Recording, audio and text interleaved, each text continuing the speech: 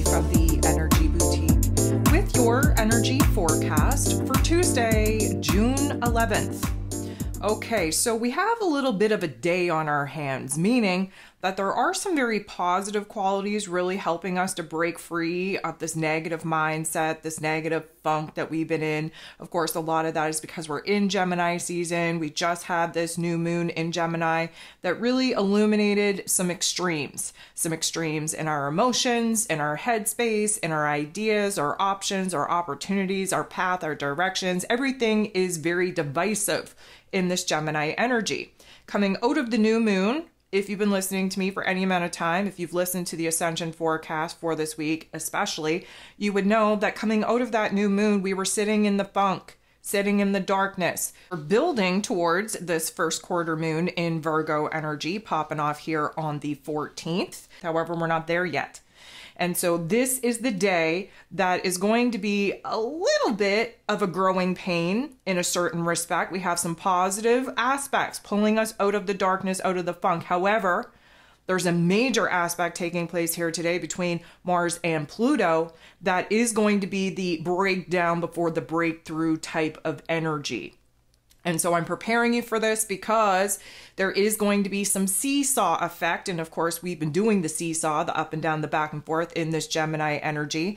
But I'm just kind of giving you the lay of the land to know that there is going to be a heaviness. There is going to be a weight. There's going to be some discomfort really popping up in our inner realms and manifesting in our physical realms in order to act as the trigger, as the activation for us to see things differently. So I just want to prepare you for that.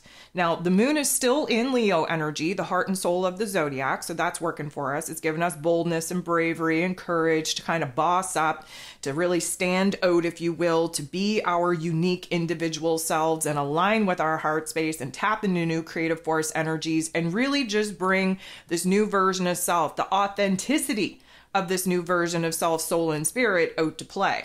But we are going to see the moon go void, of course, at 3:17 p.m. Eastern Standard Time. But we're not locking into the Virgo energy until 1:39 a.m. Wednesday morning. So it is going to be a huge chunk of time that things are a little bit shaky, a little bit unstable and uncertain. And again, playing into the whole breakdown before the breakthrough type of vibe. So just keep that in the back of your mind. Okay, so with that being said, there are 11 different aspects taking place here today. 7 of them are going to involve the moon. So with all of that being said, we are going to kick the day off with a little bit of tension. Now, the tension point is coming between Mercury, ruler of the mental plane, ruler of information, communication, how it is that we're expressing ourselves in his rulership in this Gemini energy. We have Mercury semi-squaring, creating a little bit of tension and conflict with Mars, the god of war, ruling over our physical energy, our drive, our passion, our desires, even our anger. And of course, Mars just shifted into this Taurus energy that for the most part has been a very low, slow, steady pace to get used to. Everything's a little bit heavy, a little bit slower, a little bit more weighted than it was just a couple of days ago when Mars was in his rulership. So Mercury kind of, creating this tension point with Mars, a lot of this is because Mercury in Gemini energy is kind of rapidly processing different situations and circumstances, different scenarios, different variables, different options, path, directions that we obviously want to make a decision point upon so that we can start actively making moves to actually move in a new path, move in a new direction. Mars, on the other hand, would prefer to kind of pick up the pace, but now in Taurus energy, we're not moving. We're not budging. It's a fixed earth energy. We have to stand still. We have to appreciate the pause for a second until we kind of get our bearings, get the lay of the land, so to speak. We want to ground and anchor into this present moment while we have a lot of pressure really being applied to our headspace. There's a lot going on in our internal realm, and therefore this pause energy is preventing us from taking action and making moves too quickly upon some of the information, ideas, and options that, of course, we've been processing and trying to sort through. So, ants in our pants, yes. Frustration, sure. Agitation, 100%. We are very limited on patience. And again, because we're kind of in this earth energy now with Mars being in Taurus, We really need to stabilize before we go ahead, take any action, make any kind of move. Venus, the goddess of love, beauty, worth, pleasure, and money in this Gemini energy, going to sextile, beautiful interaction with Chiron, the wounded healer in this Aries energy. So a sextile is a beautiful interaction. It's a gentle nudge in the right direction. This particular interaction is kind of warming us up a tad, putting us in a different perspective. We are more open to kind of, I'm going to say, learning about ourselves through the interactions of some of the tension points and frictions and activations that have been thrown in our face. We are really kind of getting down to the nitty-gritty of what it is that we want, not only for ourselves, but where relationship dynamics are concerned as well. We are really addressing our fears, our doubts, our insecurities in a different way. We're not kind of backing away and putting our guard up like we have over the last couple of days. Instead, we're looking to kind of bring that wall down and really identify why we put it up in the first place. There are new wants, new needs, new desires that are coming to the surface of our awareness. And we've been doing a great job of trying to kind of turn a blind eye to that because, of course, the minute that you realize that you want something more, something better than what it is that you have, suddenly we are very fearful of what we have to do to actually improve our situation. Now, a lot of this, because Venus is involved, has a lot to do with relationship dynamics and finances being kind of thrown in that realm of conversation. And so because we're kind of all operating in different parts of self and fragmented from the wholeness that we need to be operating in, again, the Gemini energy further divides. But this particular energy is a good one. It's opening us up to having conversations, to kind of sharing our rawness, our vulnerabilities. It is putting us in a situation to understand that in order for us to kind of reconcile or rectify what it is that we've been going through, we have to be a little bit more open with our emotions, with our affections, with our wants, with our needs, with our desires. Mercury is then going to get into an awkward situation with Pluto, the great transformer himself, who of course is retrograde in this Aquarius energy. This is really going to apply even more intensity on the mental plane, but for good reason. This is putting us in a situation to be the detective. Now we have to dig. We have to dig in our psyche, in our egoic programming to see why it is that we feel the way that we feel, why we're thinking the way that we're thinking. This is a beautiful interaction to unearth some hidden details of how it is that we actually feel, how it is that we actually see the world around us. Now, is it going to feel good? Probably not. Is it supposed to? 100% no. But this is an opportunity to kind of, again, dissect our inner dialogue, our inner narrative. Really understand where the fears, the doubts, the insecurities, the vulnerabilities are stemming from. And again, spoiler alert, early childhood behavior, situations, environment, and where it is that now, because of us being able to act as the observer and kind of observe where it is that these patterns, these inner narratives and dialogues are still kind of popping up and derailing us from what it is that we actually want to do, this is going to be an aha moment, an epiphany that changes us for the better. This is going to give us more power and control over our perspective, over our options, over our understanding, and really put us in a situation to see what needs to stay, what needs to go. The moon in Leo energy going to make a very tough interaction with Saturn. Saturn is the lord of karma. He rules over roles and responsibilities, systems, structures, foundations, willpower, and discipline. And of course, he is in Pisces energy.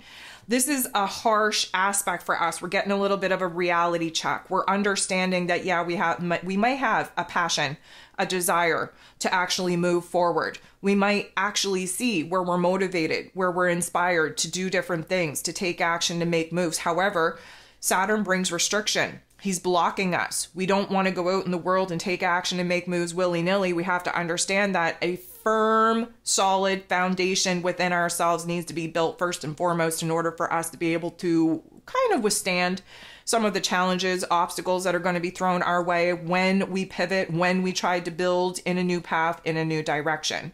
And so this is, again, we're going to feel the heaviness, the heart activation, if you will, because one part of us is kind of ready to break free, The other part of us just wants to kind of stay in this present moment and really, again, take a lot more time to decipher what needs to stay, what needs to go.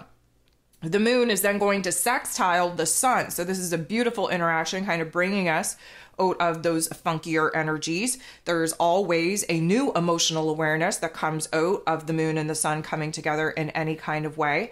A sextile, again, is an opportunity for growth, for expansion, especially in realizing what it is that our heart and our soul wants us to do, wants us to pursue from here. Yes, there are options to choose from. Yes, those options are very extreme, very polarized. The sun shining a bright light in the Gemini energy is the division that we're currently experiencing within us when trying to sort through, again, what it is that we want to kind of close the door upon and what it is that we want to open the door to.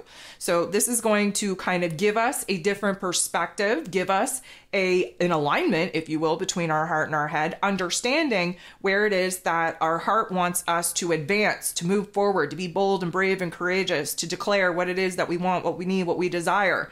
The sun, again, shining a bright light on the Gemini energy, has us kind of doing a dance between, well, I do want this particular situation, circumstance, and scenario, but I also want this, and I can't have both. So this is finding the sweet spot, the compromise, if you will, in between the extreme options and opportunities that we're currently trying to choose between.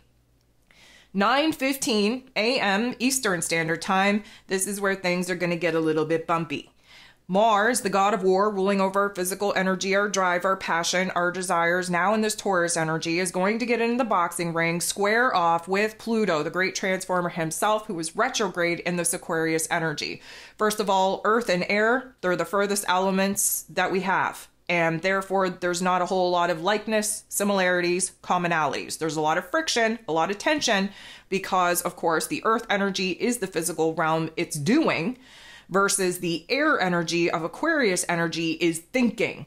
And thinking and doing should go hand in hand, but oftentimes we get too caught up in the mental plane, we overthink things, therefore keep ourselves in a state of paralysis, not so much on the doing side of things.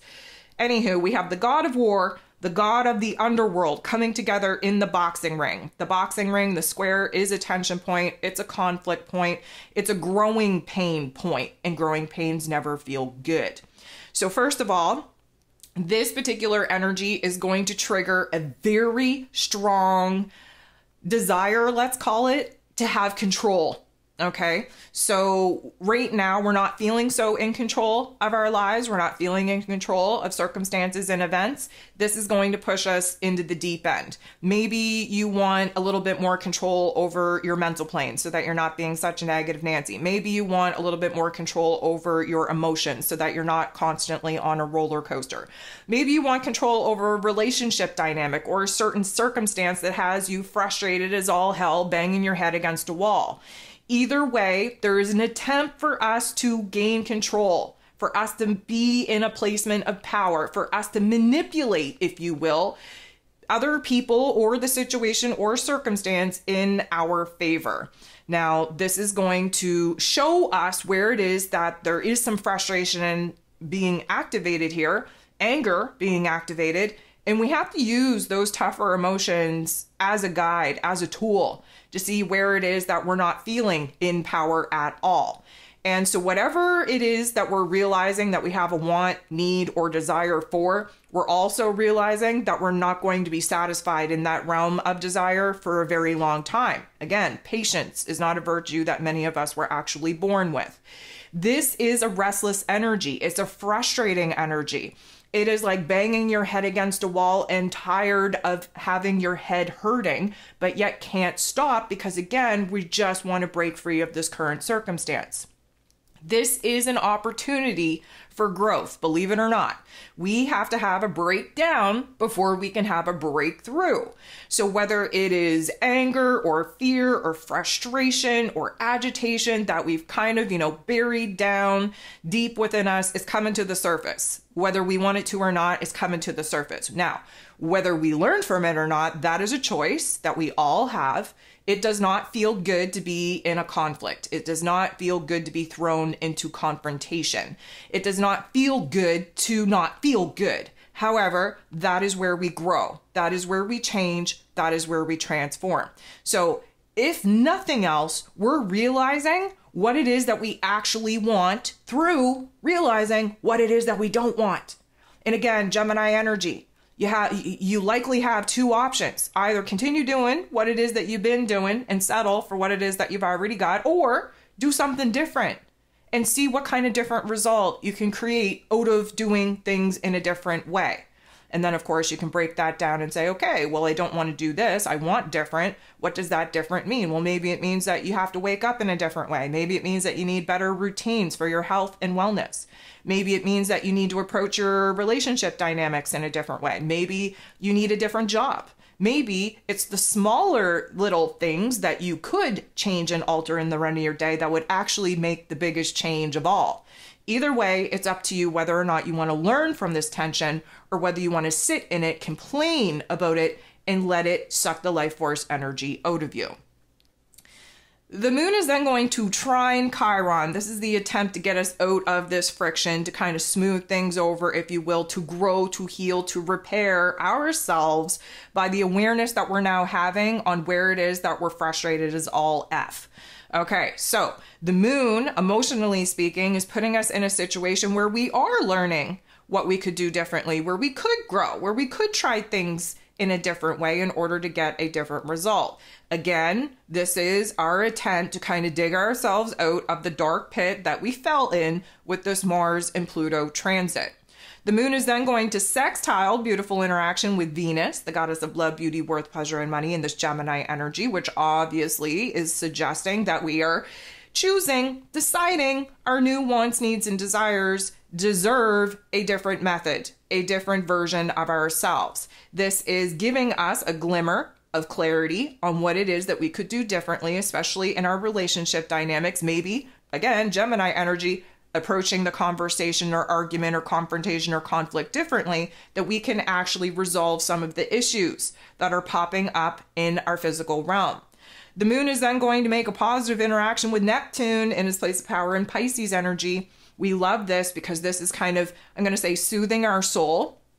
It's reminding us that the ego has the problem, not the higher self. It is putting us in a situation to tap into new creative force energy to come up with solutions to some of the problems that we are very aware of after that particular square off between Mars and Pluto. The moon is then going to get into the boxing ring and square off with Uranus, the great awakener in Taurus energy. This is going to be the last aspect that the moon is going to make before going void, of course. And so a square never feels good. And of course, the heart space being triggered and activated because of the Leo energy doesn't feel good either. But Uranus is here to kind of create a state of confusion, to make you feel trapped, to make you kind of feel like you are never going to escape the situations and circumstances that you're currently wanting to kind of get out of. We have to have this tension point. We have to sometimes trick ourselves into thinking that we have no options and no opportunities in order for us to kind of hulk out and boss up to a new level of confidence and power and control within ourselves to say, you know what? Okay, I'm ready to make the changes if it means that I don't have to sit in this situation, circumstance, and scenario any longer. Again, the breakdown is very much needed before the breakthrough could ever even take place.